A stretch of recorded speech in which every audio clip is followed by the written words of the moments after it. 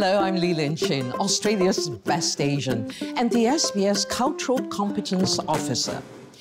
Over the years, SBS has celebrated cultural diversity, and we've welcomed token employees of many racial backgrounds, be they Greek, Bangladeshi, Sri Lankan, same thing, Muslim. Love that hat. Hijab. Oh, it's cute. Have to have one.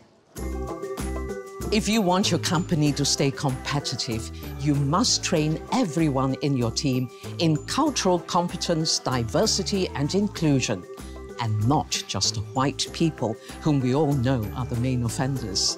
So let's meet the SBS team. Mikey, you look normal enough. What exactly are you? Well, Elin, my parents were Romanian-born of Greek extraction.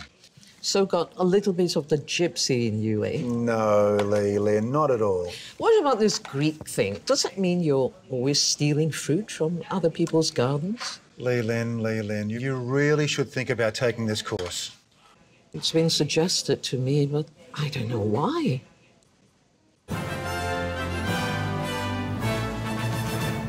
Now to the situation in Syria, where there's been... I'm just doing the news, where there's... I won't take a minute. I'm just checking that cultural competence is being observed. It's all good, Leland. That Italian camera guy over there, is he posing a problem? What are you talking about? Well, he can barely drive a car, let alone handle a camera. Perhaps the most interesting thing about Lucy Zelic is her family comes from Croatia. Well, I wouldn't say it's the most interesting thing. I would. Is this about the time I parked in your spot? Tell me, Lucy, what does cultural competence mean to you? Well, it's about building cross-cultural communication. We may be different, but there's always common ground. But that common ground isn't Lee Lin Chin's parking space, is it, Zelic? Can we cut? My dear Antoninas, may I begin by acknowledging your elders as the traditional owners of this land. What are you talking about, Lee Lin? I come from South Africa.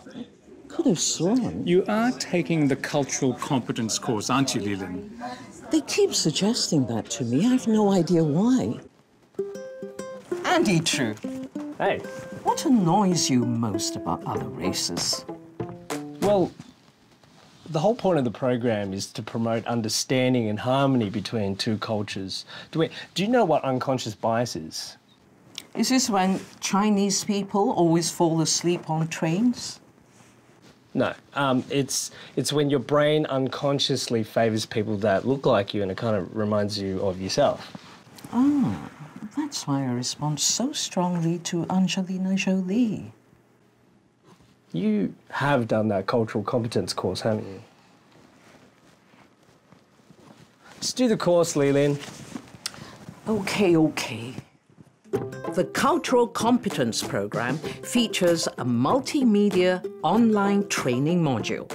There are many other resources that help build employee capabilities in these often sensitive areas.